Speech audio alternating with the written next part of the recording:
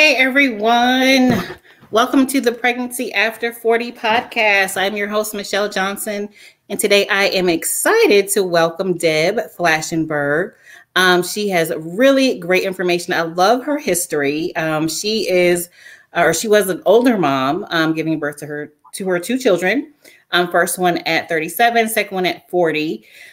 She also is a prenatal yoga instructor, childbirth educator, and a birth doula. So she puts all those things together and teaches other women how to have the best birth experience for them, combining all the information and knowledge. So Deb, thank you for joining us today. Thank you for having me. I really appreciate this. Yes, this is great information. So I have recently, everyone knows my story again. I had two children over 40. And recently after the group and just finding so many women who are trying to conceive, I finally come up with like 50 fertility tips.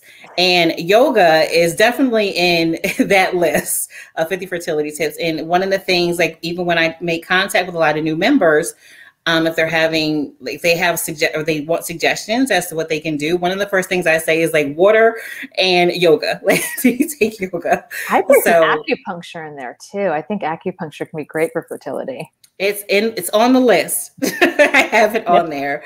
So I just want to, we're going to start off with your story, with your two children that you had. Again, usually after 35 is considered a little older. So we're going to put you in that group again, 37, you said, and 40. Yep. And then how you got started with your full, I guess, history of an experience with yoga and being a childbirth educator and being a birth doula, because usually people have like one or the other, but you have like all three, which I think is great. So just tell us a little bit about your births and how what you do and what you've done impacted your births.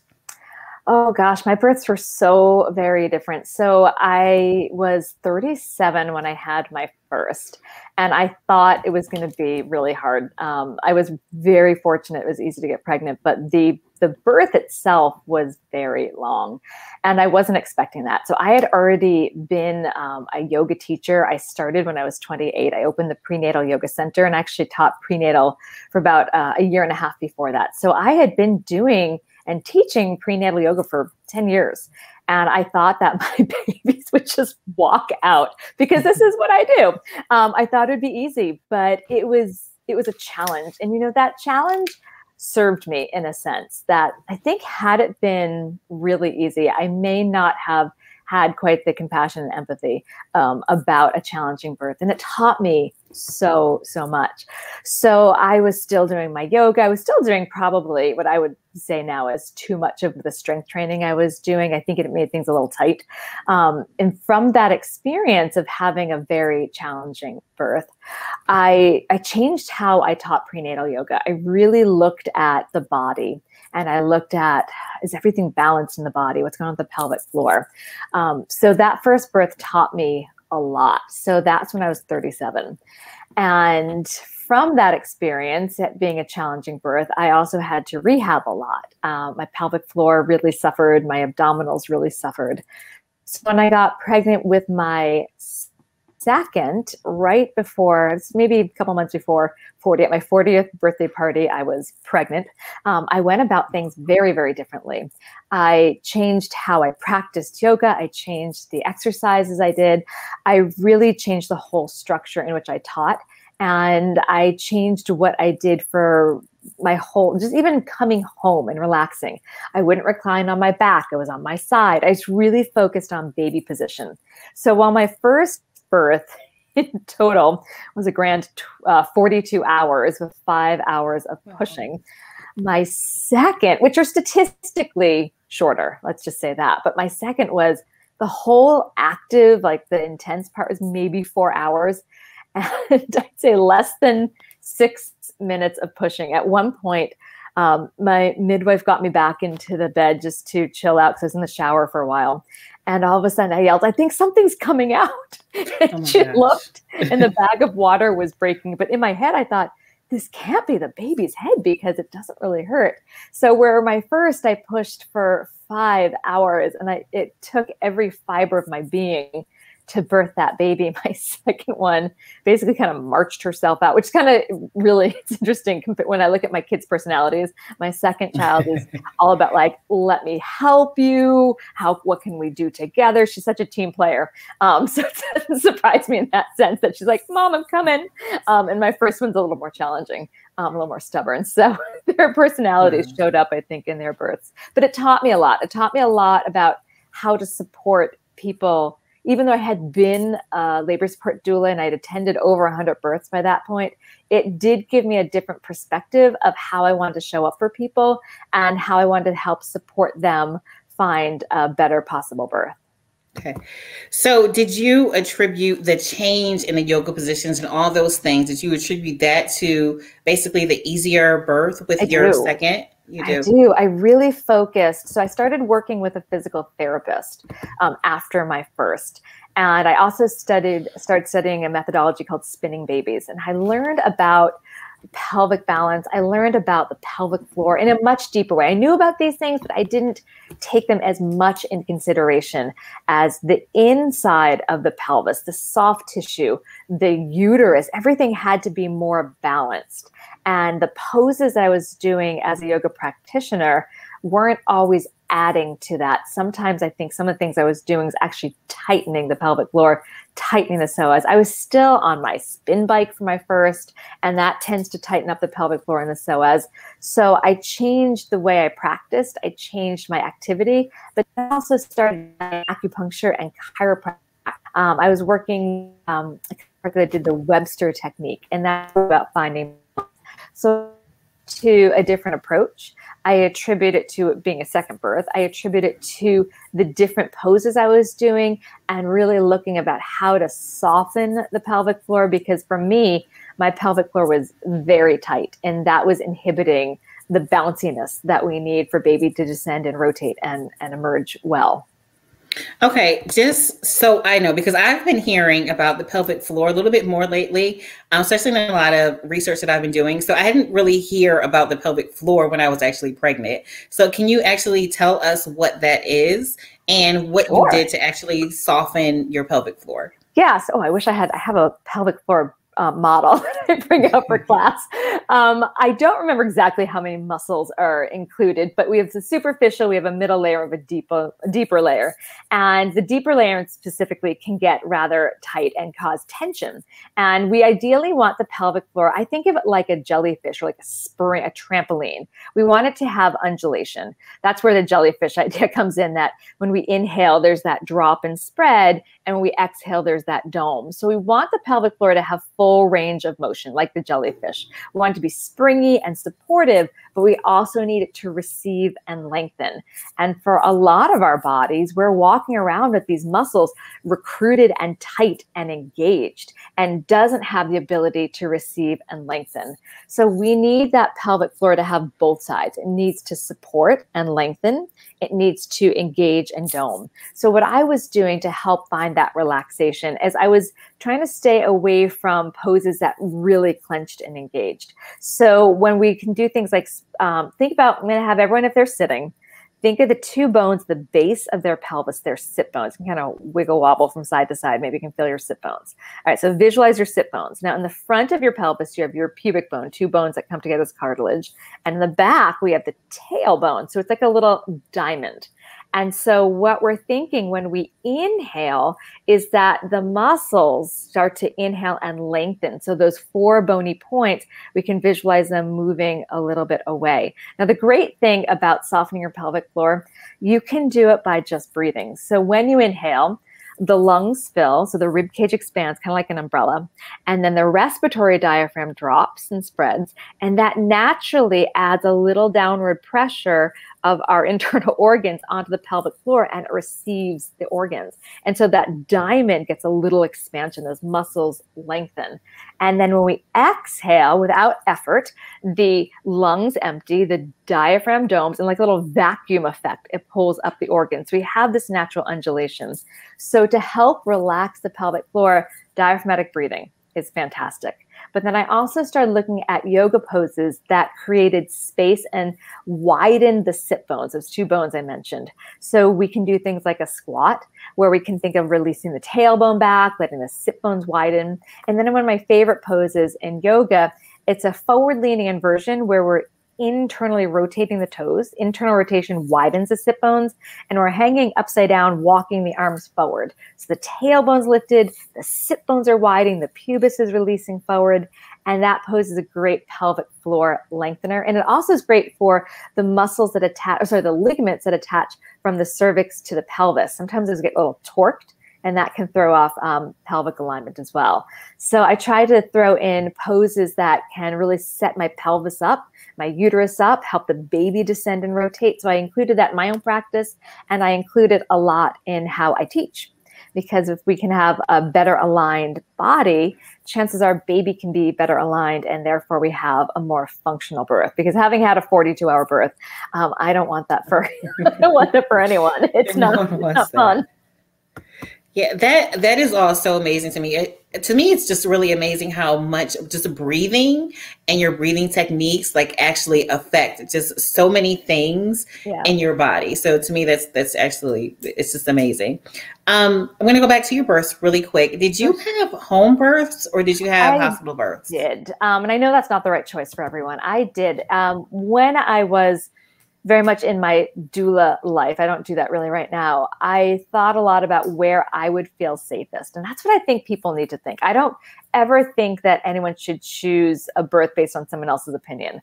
So I think wherever you feel safest and you can have a team that really supports you, that's where you should give birth, if that's available. And I know that's not afforded to everyone, but I was able to have 2 home births. It's where I felt the safest. I had an amazing team, and I trusted that if things were going awry, they would make decisions and help me transition to a hospital. And I was also fortunate that I had the OB that I had been with since I was 22 was also someone who's like a colleague. So I saw him at the hospital often when I was a doula. So he made himself available so that should I need to transfer, he would be there. He would pick up the care. So I was in a really fortunate situation. I kind of had the best of both worlds. So yeah, I had two wonderful home births. That's awesome. So you said you had a team. So I know you mentioned the midwife. Who else was in your team? The midwife has a midwifery assistant. And then I had my doula, who also happens to be my mentor, my doula mentor. So that was really special to have her. And then my husband. And then for my second, my son was kind of around, although I wasn't loving that. I needed him out of the space. So that was my birth team. Okay, that's awesome. Okay, so now we're going to go back to before you had your children and when you originally started. So kind of tell us how you were able to mesh. You went to school, you were doing yoga, and then you became a childbirth educator, and then you became a doula. Like, tell us how that all started and how you meshed all of that, and then you came up with the Prenatal Yoga Center that you have now and run. Yeah, it's backwards. Everyone would think that by having my own kids would spark this desire to work in the prenatal world. But I started, and actually, I think I credit the fact that I was able to have this lasting studio because once I've had kids, it's a lot. Kids are a lot of work. And I would not have been able to have what I call my first baby, the PYC Prenatal Yoga Center. So I was, I think, 26 when I went off to do my first teacher training. And I just was not loving the style in which I had originally jumped into. And so I was talking to some of the other teachers, and someone mentioned prenatal yoga. Now, this is back like 2001. So prenatal yoga wasn't really a thing. It wasn't nearly as popular as it is now. So I studied, I looked, where can I find a training program? And the only one that was pretty meaty was out in Seattle. A lot of them were just like a single weekend. And this one was 100 hours. So I'm like, all right, there I go. So I head out to Seattle for a bit. And I took the training. I came back, I hung my shingle, and I was like, here I am. I was 27 at the time. None of my friends were having kids. I came from a musical theater background. So that was the furthest thing from most of what my friends were doing. And I just jumped into the world. Someone mentioned it. I thought it was a good idea. I talked to my mom who does marketing, and she said people are always going to be pregnant. It's a great idea. And I didn't expect it to impact my life as much as it did. So somewhere within my first or second year, at PYC, I started the studio. I had a student that was doing her fellowship at a hospital, teaching hospital in New York City. And she asked me if I would like to follow her around, shadow her on the L&D floor, because I hadn't seen any births at that point. So it must have been maybe my first year. And I was a bit horrified at what I witnessed as what she was telling me were typical hospital births. I just didn't feel like there was a lot of respect to the birthing person. I didn't feel like there was a lot of bonding that was being incentivized right there and then. There was one birth I saw, it was the parents didn't speak English, and they weren't being respected. And after this, well, I perceived they weren't being respected. After this baby came, for whatever reason, I was left in the birth room. The baby was in the little warmer, and the parents were in a separate area, like just off on their bed. And no one was really talking to the parents, and the baby wasn't with the parents. And it seemed really, it was sad. It seemed wrong and sad as to why that golden hour of baby coming out, why the baby wasn't with the parents, and why no one was trying to take care of the baby and the parents and help this family find this bond. So when I left the hospital that day, I started looking up, where can I become a doula? And I found a program that, I was already a prenatal yoga teacher, but I found a program that had prenatal yoga and a doula certification. So I thought, more education, the better. So that's what created my desire to bridge the gap between what I saw happening in our paradigm of birth and what I was teaching in the asana. And I felt like I can't just teach modified yoga poses. I wanted to help support and prepare the students for what birth can look like, and really give them the questions to ask and how to find that support, and literally be there with them and offer support. So I became a doula. And then I kept thinking, at this point I was in my late 20s, early 30s, probably maybe 29, maybe 30. And I thought, all right, I need to keep my education going, because I did have people say, you haven't had a baby, what do you know? So I thought, well, I'm going to learn more. That's my Scorpio in me. Like, if you challenge me, I'm going to show up and give you more. So I did a Lamaze certification, and I really loved that. I love data. And then I started writing some blogs and just adding the data and studies. I really enjoy that research. And then I did a midwifery assistant program at this place called The Farm down in Tennessee. So I just kept layering my knowledge, and the knowledge just kept feeding into class. And class really became a foundation of childbirth education, that I would add these little tidbits of some sort of theme about childbirth ed into class. Because we know studies show more than 50% of birthing people, they don't take a childbirth ed class. And the only time that they may actually get some of this formal education could be in prenatal yoga. So I started to interweave the education factor into the yoga classes. Especially, we talk about coping skills, we talk about breathing, we talk about the physical body and birthing positions. And it's really created its own methodology. So it's the yoga poses for the benefit of preparing for birth and parenthood, in not just the physical, but the mental, finding confidence and having skills. So it's created its own methodology, which I'm really proud of. Okay, so how do you describe to people the difference between a doula and a midwife? So for me, just the concept of a doula is relatively new, like within the last year or so. It's not something that I, would have thought of. Definitely would consider if I got pregnant again at this age. Something I would consider. But can you just tell us the difference between a birth doula and a midwife, especially at delivery? Yeah, they're totally, totally different. So the midwife is the medical professional involved. So the midwife takes the place. So if someone has an idea of what is traditional OBGYN, that's the person that's doing all of the medical, all the screening, all the checkups. They're covering the medical side as well as the emotional side. The midwife definitely takes the emotional side, and they're going to be having a conversation about medical decisions. And they're also what we call catching the baby. And if it's in a midwife, if person needed a cesarean, it would hand off the birthing person to an OB-GYN and have a surgical birth and lift the baby. So the midwife is the medical professional, and the doula is not. The doula should not be making any sort of medical decisions. The doula is showing up for emotional support, for physical support. So the doula might be doing a lot of hands-on massage, all sorts of hands-on. There's like a hip squeeze to help release the sacrum. There's something called shaking the apples, or releasing the hips and buttocks. So we're giving a lot of emotional support, physical support, and educational support or informational support. So if there's a decision that needs to be made, it's not up for the doula to make the decision, but the doula can provide the pros and cons. So if someone's saying, I think we need to start Pitocin, we want to have a discussion, what's Pitocin? What are the pros and cons? Or the birthing person saying, all right, I'm thinking of an epidural, let's talk about the pros and cons. So while the doula is not making decisions, because that's not the place for the doula can help lay the foundation for what these interventions may be. And the doula has an eye of what normal labor looks like.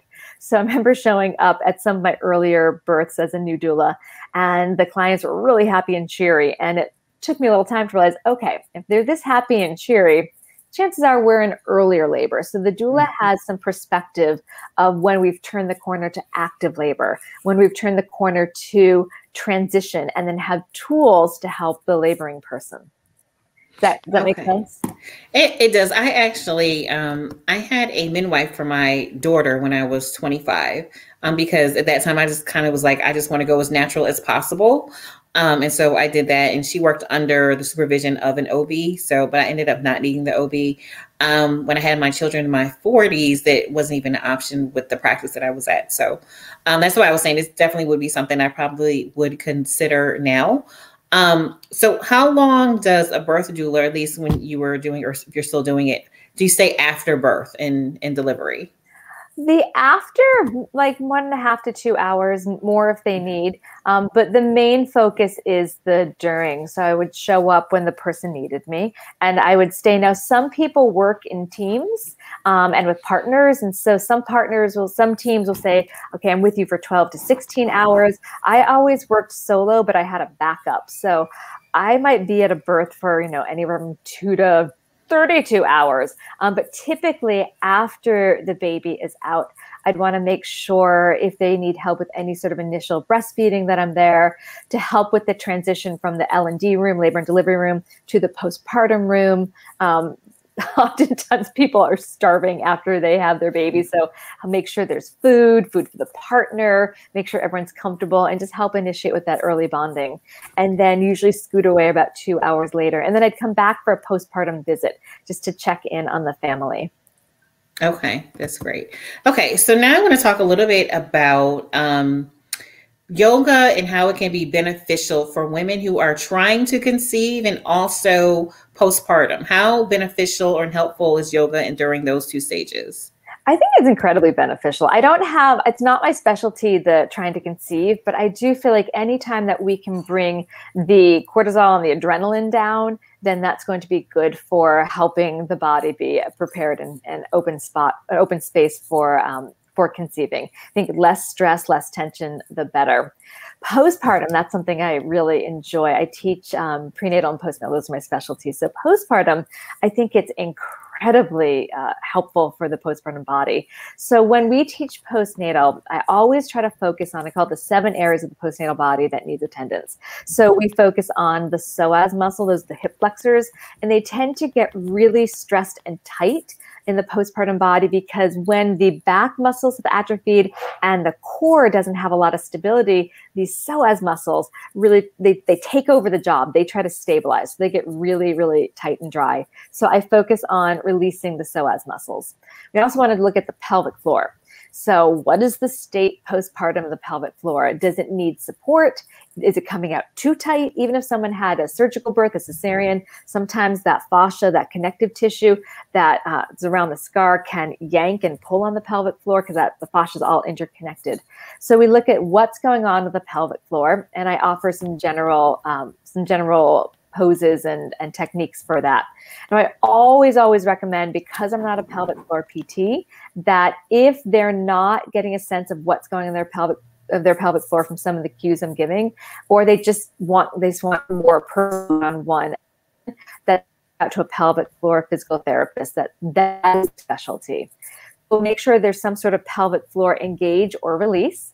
And then we're also looking at the abdominals and specifically the transfers, and making sure that if there's something called diastasis recti, that's where the two sides, imagine these are my rectus abdominals, that there often is a gap.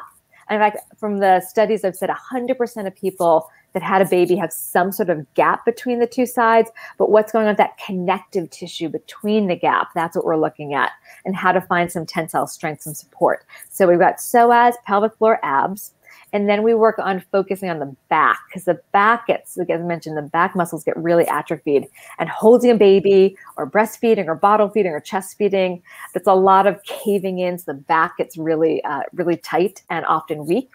And then we also want to work on chest opening, because if you think about holding a baby and fatigue and the emotions that happen during postpartum, the chest tends to cave in. And if someone chose to breastfeed, the weight in the front body. So then we want to make sure we're doing chest openers. And then often if we're holding the baby or feeding, we're looking down a lot, and the neck and shoulders get really, really tight. So, and then the last part that we make sure we hit in every postnatal class is restorative. So even if the postpartum person is there to work out, I feel very confident saying the majority of the time they don't have a lot of chance to rest during the day. So we try to make sure we fit some restorative poses. So even if it's 8 minutes of 2 or 3 different restorative, that might be their only time to really release and let go and kind of help their nervous system get back. So those are the 7 areas that we focus on in postnatal. And I feel it is so incredibly beneficial. And then of course, community. We start all of our classes with a check-in, so that we go around. Now it's the Zoom Brady Bunch board. We go around the circle. But now we go in and I check in with everybody individually, what's going on with their body, so I know how to attend to it. And then everyone gets to know each other. And it really, the community aspect it's beautiful, especially now that we're in the middle of a pandemic. I mean, parenthood is isolating on a good day, and now talk about during a pandemic. So that community aspect is incredibly important, incredibly vital for new parents. I think that restorative piece is just awesome. I've never even, thought about that. Because I would take 8 minutes a day, any day right now. I know. With the 2-year-old and the 1-year-old. But you need someone to tell you to do it. Like how often? Right. Like I used to skip the practice I normally do, Iyengar. It's always the last week of the month they do restorative. And for years, especially in my 30s, I'm like, oh, I can do that on my own. Why am I paying for a class for restorative? Mm-hmm. And I have to tell you, I never did. Because I'm like, I never did, never made time. But when I actually started going to those restorative classes, it blew my mind. I would come out feeling like a whole new person. So while the new parent may say, I can do it on their own, are they really going to, unless someone says, okay, we're setting up this pose. Don't worry about the timing. I've got you covered. I'm keeping the time in class. I'm not going to hold you late. So I think having someone hold that space to give you the permission to let go, I think it's incredibly important. Yeah, that community and support is vital. And I think we do undervalue that. Absolutely. So I want to ask, so I know everyone is different, but generally speaking, how soon or when is it safe to start the postnatal yoga? Because I know there's going to be a difference between whether you did a vaginal delivery or you had a C-section. When is it usually okay to start? That's a great question. And I've seen a wide variety. So for a surgical birth, 6 weeks, because it's major abdominal surgery. Mm-hmm. Even though it's the most common surgery for women, it's still abdominal surgery. So I want to respect that healing. So that is 6 weeks. Now that said, I had people with surgical births try to come into class, and I set them up in restorative the whole time because it's just not appropriate for them to be doing as much as we do in our postnatal. And then for those that had a vaginal birth, varied, it's really when their bleeding is stopped, and that can be anywhere from 3 to 6 weeks. Okay.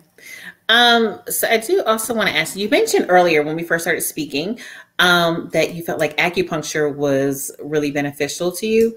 And we haven't had anyone really speak about that as a guest yet. Can you just kind of give us some information, how you think it helped you and why you think it's really important in the pregnancy phase?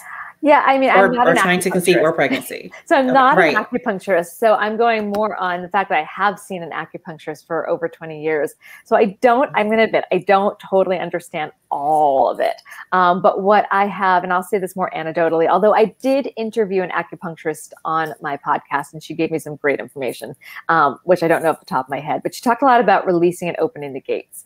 The gates, I'm not even sure exactly what that means, but she talked about opening the gates of energy in the body, the different meridians. So I did it for both kids. I did it to try to get pregnant. And then between my two kids, I did have a miscarriage. And after that, I worked with my acupuncturist again on getting pregnant. So I worked with her pretty steadily for about 2 months. And then that happened. And then for both kids, I also saw her, I think around 38, 39 weeks to help get my body ready for birth. And so the treatments she gave was about, again, opening the gates. And it was about helping the cervix soften as well as start labor. It was they were intense treatments. They weren't relaxing and soft. They were pretty full of sensation. So I'm not able to give you too much of the science behind it because I'll be honest that I don't know it. But from the years of acupuncture, not just for conception, not just for pregnancy, but just for all my other aches and pains, I've just found it so incredibly effective. Okay. Yeah. And that's good information as well, because we just have not talked about that extensively on the podcast, and I'm sure we will soon. But I just kind of, I wanted to know your take on that, because that's actually one of the tips I give as well. It's like a whole thing. But I do want to ask, are you still practicing as a birth doula? I know you have the Prenatal Yoga Center. Okay. Yeah, you've got a lot going on. Well, I have a lot going on, and I just found it really hard. I don't have family around, and to drop everything on a dime if someone was going into labor. I've done like a few births since I've had my kids, but that's back when I had a nanny, and I don't now because my kids are in school. Well, they're being schooled at home, but they're technically in elementary school. So I don't have that. So I do more like what I call like birth coaching, that I work with people. I teach childbirth ed, still more private. And then usually from that childbirth ed, I become more of like a birth coach. And then I also teach a lot of prenatal yoga teacher training. So I'm teaching yoga teachers my methodology of prenatal yoga. And then I run my yoga studio. And I have 2 kids. So that takes up a lot of my time, but I'm still incredibly passionate about supporting birthing people. Yeah, you definitely have a lot going on. So you do have the Prenatal Yoga Center in New York. Tell us everything, all the classes and all the offers that you have at the studio in New York. Oh, we've got, I'm really proud that we were able to move pretty much everything online. So 7 days a week, every day we have a live prenatal class. And then we have what I call re-releases. So we take the morning class and we release it at least once throughout most of the time. Monday, Friday, we release it 2 more times. So you have 3 opportunities to take that class. And then they actually get the link for 24 hours. So if they sign up for the 10 o'clock and for whatever reason they don't make it, then I still send them the link and they can take that class on demand for the next 24 hours. So we've got our prenatal classes, we've got our postnatal classes, we've got our baby and me classes, we've got childbirth education. It's a 1-day express because I know people are in front of the camera on Zoom all the time. So we took the best of our childbirth ed and made it a 1-day intensive. We've got a breastfeeding 101. We've got caring for newborn, infant safety CPR, infant massage. Oh, one of the big hitters of the studio is our new mom support group, because who can't use a little bit of support? And then we've got, and then we have a class called Pushing Power, which is all about that second stage of pushing baby out. And a comforting touch, which is for the partners to learn how to support and massage and use different pressure points. That's led by actually an acupuncturist, a licensed acupuncturist. So we've got the comforting touch class. And then, as I mentioned, our teacher training. So we've got a ton of offerings at PYC. Okay, tell us just a little bit about your team that you have and their backgrounds and how they assist at the center. Oh my gosh, they are the backbone. I'm so incredibly blessed to have such a great team. So before the pandemic, I had a pretty healthy staff, about, I think, 12 other teachers. And then I had to let many of them go. And I ended up taking over to keep this studio sustainable, because we're still paying our New York City rent. To keep the studio sustainable, I'm teaching the majority of classes, but I have two very talented teachers that teach a couple classes a week. And then I've got my two assistants. So I've got Renee, who is the organizer. She can whip a spreadsheet into shape. She is the organizer. And then I've got Ursula, who is my creative director. So they are both the managers, co-managers, but with very different strengths. So I have one that has all the creative ideas, and then I've got the other that takes those ideas and helps implement everything. So I'm so fortunate. And then I have a podcast. So I have my sound engineer that helps with that. And I have Lily, who listens to the podcast and finds the editing spots. So I'm so blessed that I have such an amazing, amazing team. And of course, my husband, while he's not technically on our payroll, he is a vital part of the team that keeps me grounded and sane. That's awesome. So I do have a question for you. So one of the things you mentioned earlier, something about spinning babies, but we didn't speak about that. Can you just tell us a little bit about what that is? Oh, absolutely. Oh, I love spinning babies, and I'm dying to do their Educator program. So spinning babies looks a lot about balance of the baby, balance of the soft tissue, balance of the bony pelvis itself, and looking for this position of the baby that is uninhibited, so that baby can descend and rotate well through the pelvis. It was created by Gail Tully, who I've been fortunate enough to speak with a couple of times. And it's a system that looks at where can we let go of restrictions and tension, so that the uterus can have its natural potential to help the baby find its way out functionally and relatively quickly. So it's trying to take away some of the barriers that may show up where people say, oh, baby's too big. Sometimes it's not the baby's too big. It's sometimes what's happening in the uterus, what's happening with the soft tissue that may not be allowing baby to find its way through the pelvis. You can check them out at spinningbabies.com. Okay. So before we close out, my question for you is, now that you are fully enthralled in the Prenatal Yoga Center, and you have kids who are older, are they actually practicing yoga with you? Do you practice it as a family? I try to. They have no... I don't understand. I don't know what it is, but they do. My daughter every now and then will do it. But no, I can't understand it. I had these visions when they were little that we would do family yoga. I have all these yoga props. I just thought that would be our thing. We'd be the yoga family. No. No, they won't practice with me. I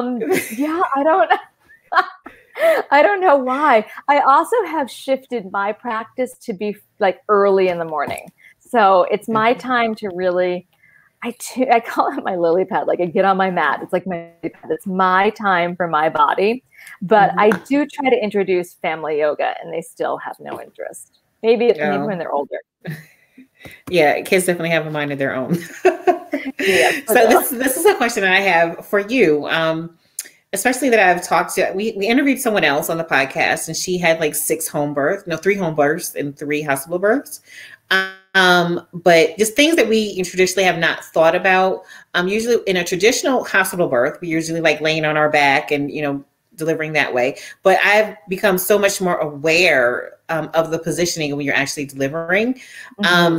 Did you actually, were you laying down? Did you stand up when you gave birth? And what do you suggest to your clients, or what did you suggest to your clients as far as that portion of delivery, as far as an option? That's a great question. So while I'm not in the birth room anymore, I'm still working with pregnant people all the time in class for prenatal yoga. And I am pretty much always saying, birth in a position that you are getting the most benefit from. What is actually making a difference? So Yeah, you're right. On the back, it's not the most physiological way to birth because you're pushing the sacrum into the outlet.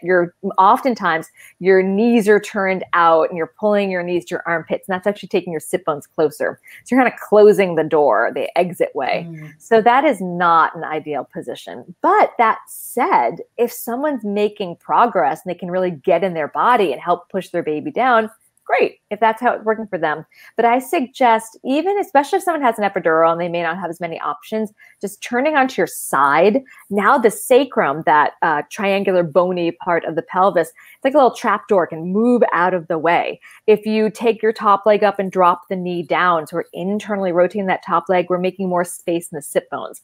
So I do suggest, first of all, check with your care provider, because I don't want to fill anyone's head with all these options, but then the care provider just not feel comfortable with catching and delivering that way. So have a conversation, negotiate your birthing positions ahead of time, but know that there are options.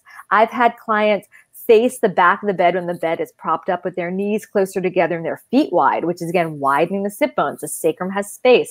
So I'm often saying, look at your birth positions, talk to your care provider, understand what's on the table, what's not, and then ultimately do with what you're most comfortable with and you're making progress. Now, for my first birth, since I pushed for what felt like years, we tried literally every position. I think I was on my back. I think it was because I was exhausted. I'd been hours and I was kind of on my back, rolling slightly to my side. I was convinced he was never coming out. With my daughter, I remember reaching up and grabbing the headboard, these bars, and kind of rolling to the side and pulling on them and pushing her out. But it was literally like 1 or 2 pushes. It wasn't that much. But that was, like this deep open, like I remember it's like, like it felt very cathartic to kind of roar her out that way and get my body in me. That's great information. Thank you so much. So tell everyone how they can get in contact with you. They can get more information about your classes and all the services that the Prenatal Yoga Center offers. Great. Yeah, sure. Everyone can find Prenatal Yoga Center at our website, prenatalYogaCenter.com. You can check our schedule. You can look at all our workshops.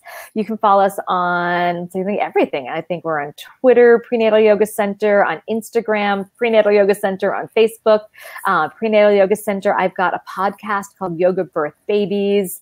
And of course, you can always just email info@prenatalYogaCenter.com. So we weren't very original in the name. It was just very, very obvious what we do. And that's how you can find us. Just look up Prenatal Yoga Center.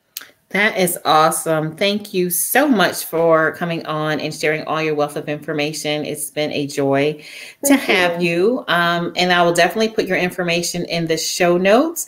And if anyone has any questions, you can always just tag this post and I will do my best to forward them over to Deb. But thank you, Deb. Again, I know it's in the evening and you've taken time with your family, so I will let you get back. But thank you so much for joining us.